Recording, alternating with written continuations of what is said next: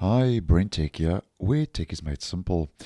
So, a week or so ago, I posted that you could now choose the time before a tab is discarded in Chrome Canary.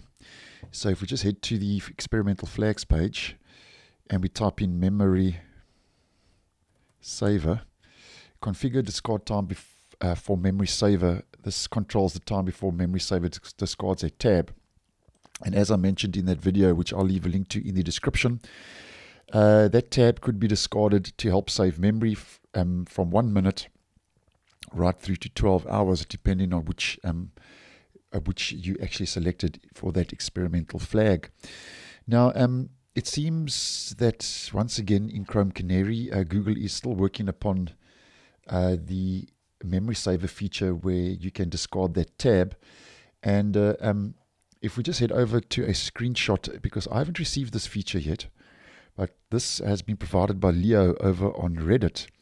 Here we can see that currently in Chrome Canary, the favicon, basically the little icon for the tab that's been discarded, for inactive tabs that are discarded, it now fades to let you know that the tab has been discarded, which is very similar to the sleeping tabs and the dimming tabs that we get over in Microsoft Edge, which is part of the efficiency mode sleeping tab. So once again, it seems that Google is intent to follow suit and is bringing a very similar feature now, and is testing a very similar feature now in Chrome Canary, as mentioned, that the favicon for those inactive tabs that are discarded now fades to let you know that that tab has been discarded, which I actually think will be a nice move because it just indicates that that is a discarded tab and is saving system resources. And then just something else, just for the purpose of today's video, just to mention this quickly, if we head to the settings in Chrome Canary, another change that Google has recently made and is starting to work on, which I haven't received yet once again, but nonetheless, just to give us a general idea. And this was also spotted by Leo over on Reddit.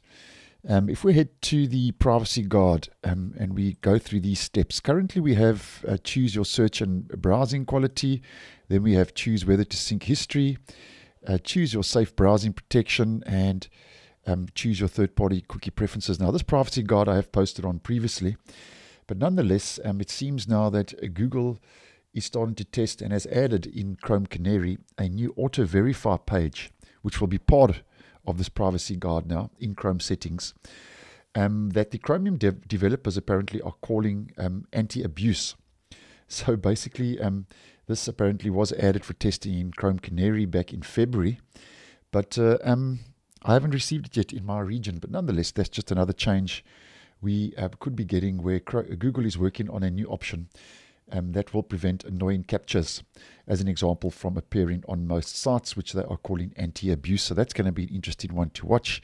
So just those two changes, that anti-abuse setting coming to the privacy section of Google Chrome, and also those favicons which now dim, just to indicate that that tab is indeed now being discarded after the preset time that you have selected. So thanks for watching, and I will see you in the next one.